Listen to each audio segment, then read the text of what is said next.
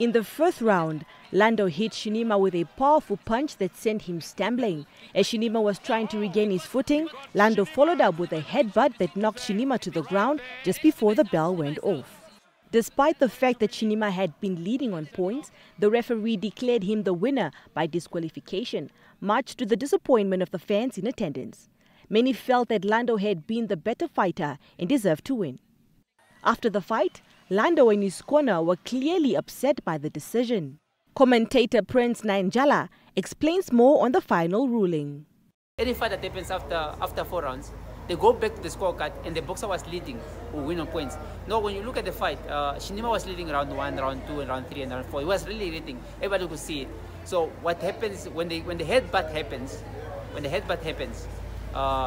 They need to go back, and the jury and the referee, they did quite a good job because they really studied and checked what happened.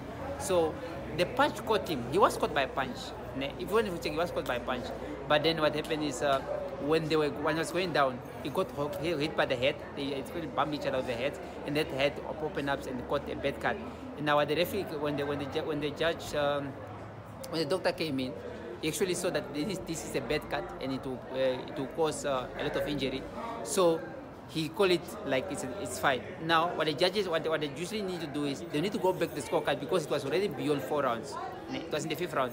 So they go back the scorecards and they see that the winner, if Orlando was leading, he could have won.